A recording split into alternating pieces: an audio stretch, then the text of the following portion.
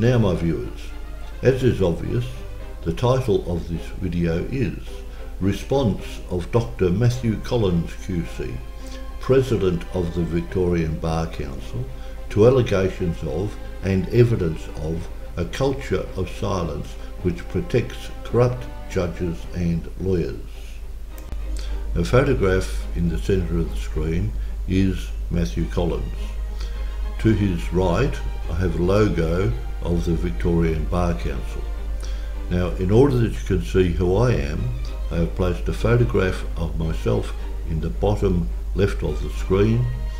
My name is Glenn Alexander Thompson. My website is courtsontrial.com. Now, Matt Collins is a very sophisticated gentleman. He is the author of 2 internationally recognised texts on defamation.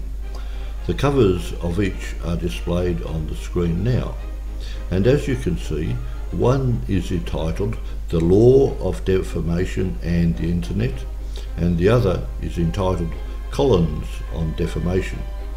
So, as you can see, he is certainly well armed when it comes to protecting the good name of himself and anyone who engages him for such purpose. Now, the reason for this video is that Matt Collins has not met my expectations as to his conduct as President of the Victorian Bar Council. I will particularise that conduct, and I leave it to you, my viewers, to form your own conclusions. Prior to publishing this video, I submitted it to Mr. Collins for review, and I invited comment, and in particular if I had omitted or misrepresented any relevant particular. Now, the relevant particulars are, firstly, on the 11th of January 2019, I published a YouTube video which particularises and alleges cultural corruption and judicial corruption and the corrupt conduct of barristers and solicitors in Victorian courts. The title of that video is Judicial and Cultural Corruption, Supreme Court of Victoria.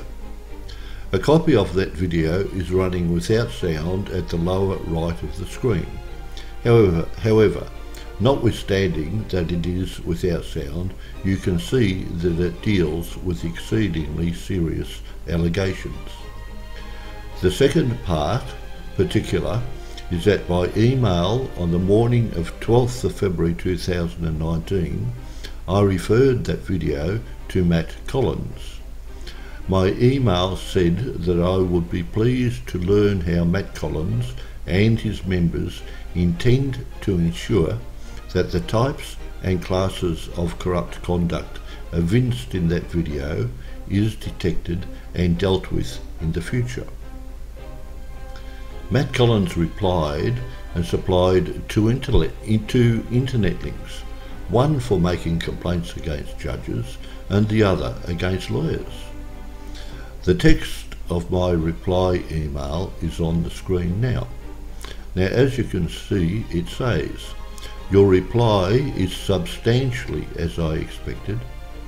On the face of it, you have chosen to avert your eyes.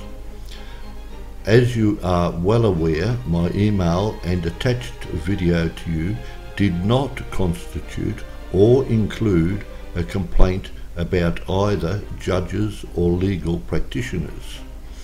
It addresses and exposes a culture of ignoring and concealing corrupt conduct, and that culture infects the entire bar and bench and gives rise to the circumstances where corrupt barristers are assured of protection and bring fabricated claims and defences with impunity.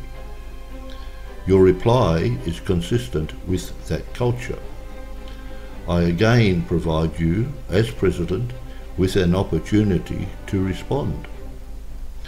If you choose to continue to ignore and avert your eyes, then I will conclude that you personally are part of and party to the culture which engenders corruption. Now, in my view, the critical part of my reply is the part now outlined in red.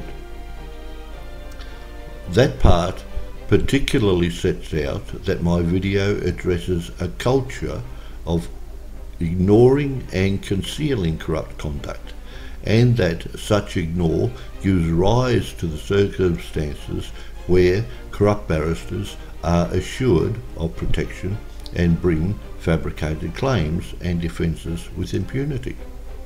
I also said that Matt Collins' reply to me was consistent with that culture. Now, Matt Collins' reply to me is on the screen now, and as you can see, he said that he disagreed with the contents of my email, and my attacks on the bar and bench are profoundly offensive and misguided.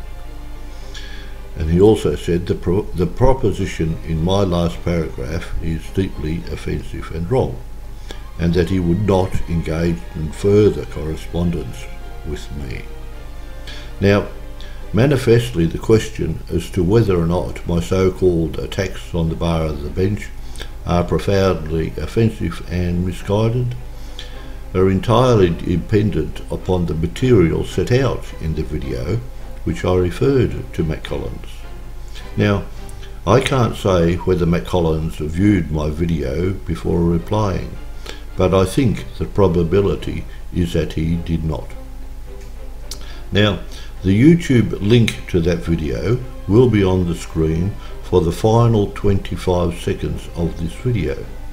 I invite you to have a look at that video and make your own conclusions as to whether or not Matt Collins, as President of the Bar Council, ought to have concerned himself with the corrupt culture and conduct abundantly evinced in that video. Thank you for watching. Please click the link and conclude for yourself.